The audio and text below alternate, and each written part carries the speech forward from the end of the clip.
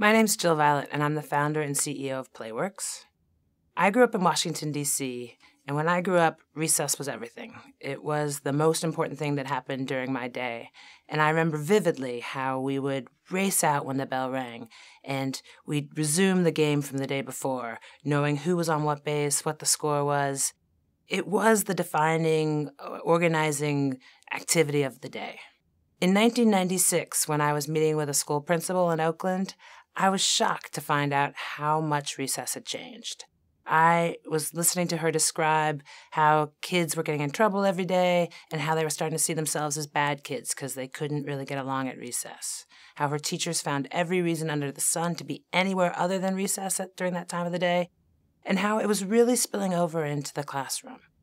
So when I thought about my own childhood and what she was describing, it occurred to me that I could make a difference, and that was how Playworks was born. We have a one-day vision that every kid in America will get to play every day, that will create an environment where there are healthy, inclusive, safe, fun chances for them to be outside and running around and making their own play happen. And we do that through both direct service and training.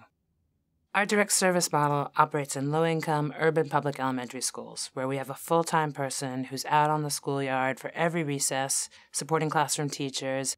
She or he is a rock star on the playground, and they are creating opportunities for the kids to play. They're making sure the kids know the rules and operating after school and before school, making sure that kids have more and more opportunities to play. In a lot of ways, our staff people operate like the older kids in the neighborhood used to, teaching the kids the rules to the game, creating expectations so that they have a fair chance to really know how to play together. Playing together isn't something we come into this world knowing. It's a skill that you learn along with empathy and leadership and teamwork. So we also have gone a long way towards measuring the impact of what we do.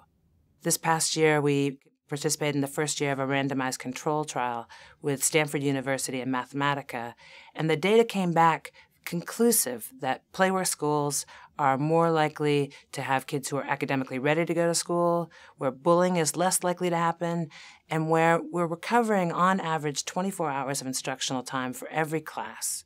If you're going to monetize one thing in a public school, it's instructional time. And 24 hours of instructional time recovered because they're not losing it to kids fighting and bickering and bringing conflicts back in from the recess yard. That translates into roughly a 200% return on the cost of our program. Educators are looking for opportunities to make schools more conducive to learning, where they can build community. And if you look at that against the backdrop of a national situation in which we have a physical inactivity crisis, Playworks is the answer to both those things. Bringing Playworks into schools means that kids are getting to play, be physically active, take responsibility for what's going on at schools, learn conflict resolution tools, and have a good time doing it.